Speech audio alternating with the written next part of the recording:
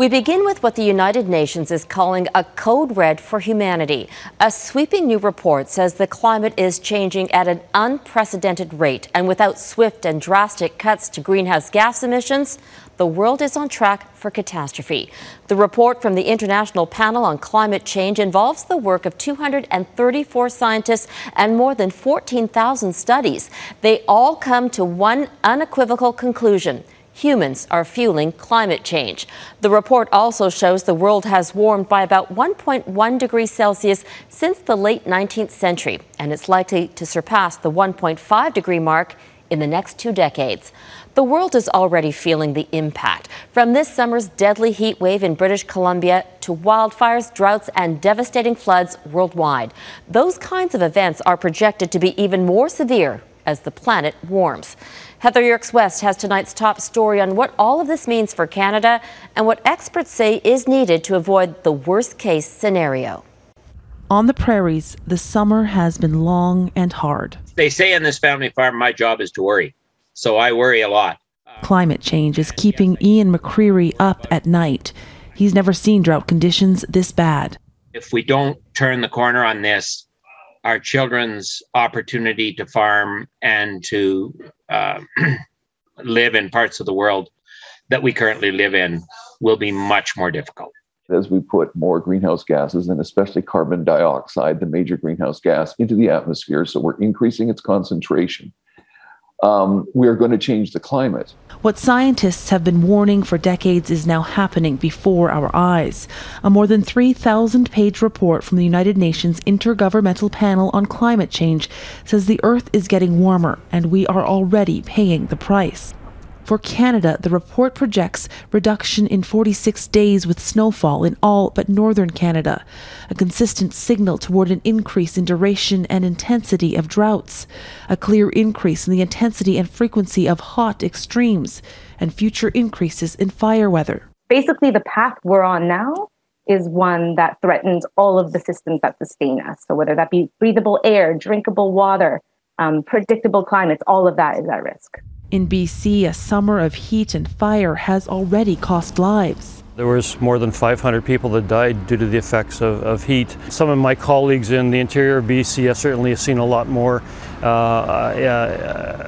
injuries due to smoke inhalation, increase in asthma and COPD. This is not just a new normal. The science is clear that things will get worse.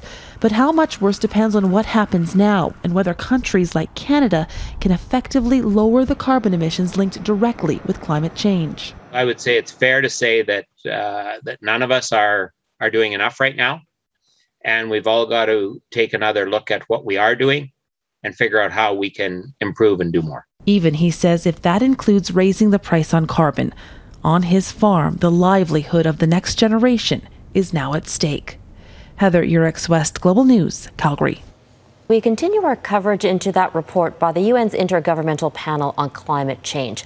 The co-author of the report is Xuebin Zhang, a climatologist with Environment Canada, and he joins us now from Vaughan, Ontario. Dr. Zhang, the key finding is the world is warming at a pace that is unprecedented and the evidence is obvious in the droughts and wildfires we're currently experiencing. In your report, you say it's only getting worse. Can you explain that and why this should be a wake-up call?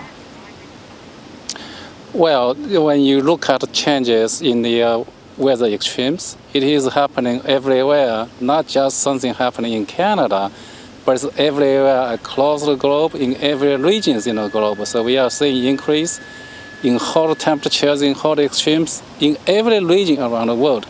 So that is a really, really big wake-up call because it's not just something that you can see somewhere, but it's everywhere. But many countries, including Canada, are dependent on fossil fuels. What needs to change?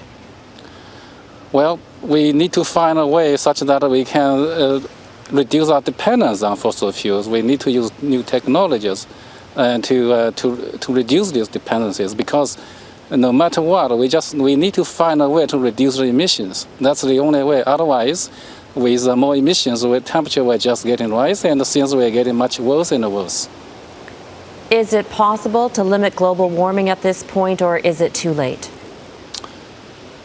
It's not completely too late. We are close, but it's not too late. As long as we have as long as we do a deep and sustained reduction, we should still be fine. There's still time to act.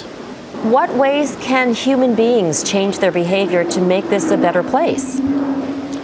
We need to think about how we have our life, how we live our life. We need to think about how we use our energies, perhaps even what we eat and what we do.